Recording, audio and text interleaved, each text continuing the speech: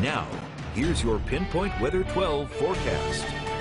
Good morning, everyone. It's a beautiful start to your day as far as the temperatures are concerned, and some spots are getting a little bit of some sunshine, but the same can't be said across the board. Looking outside towards Providence right now, looking a little gray out there because of some extra clouds that are kind of rolling in from the west. Here's a view out towards Newport. Pretty similar conditions, a little bit brighter, but still the blue skies and the sunshine that we saw about an hour ago, well, that's pretty much done and over with. Here's that look once again back towards Providence, just looking a little kind of gray out there.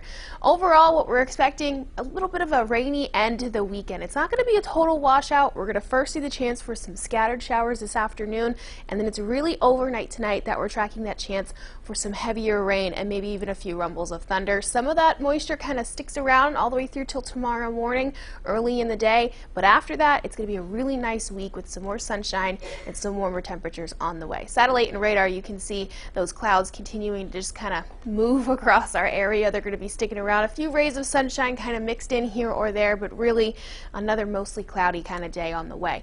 If we take a wider look at what we're dealing with is an approaching low pressure system and a cold front. Meanwhile, we also have a warm front trying to lift up from the south. So basically what's going to happen is we're going to get caught in the middle of these two, a sandwich of moisture just kind of being pinched towards our area. That's what's going to cause those showers and those storms chances later on overnight tonight. So it's a little bit of a complicated situation that we're dealing with for today.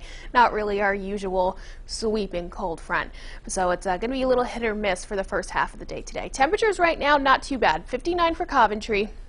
Providence looking at 63 degrees, very similar for Newport. Westerly just slightly warmer, sitting at 64. Narragansett 60 degrees. So temperature-wise, a beautiful start to our day. So here's a look at that futurecast. Again, mostly cloudy for the whole first half of the day today. But as we head into the later half of the afternoon, that's when we start to see the chance for a few quick little showers, mostly in the middle part of the day. It's after about 3, 4 o'clock that we see a better chance for some more heavy rain start to kind of lift up towards our area. That's going to kind of push slowly to the east, and then it's overnight tonight from about 11:30 all the way through to 1, 2 a.m.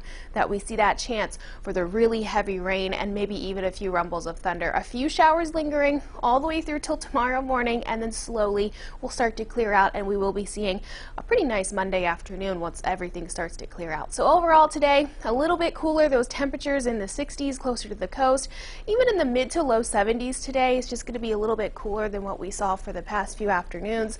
Looking a little bit further to the east, Fall River 73 degrees, Dartmouth, Westport looking at 70 degrees, mostly cloudy, and again those showers first in the afternoon, really hit or miss. Not everyone is going to see that activity, and the best chance for rain is really going to be overnight tonight.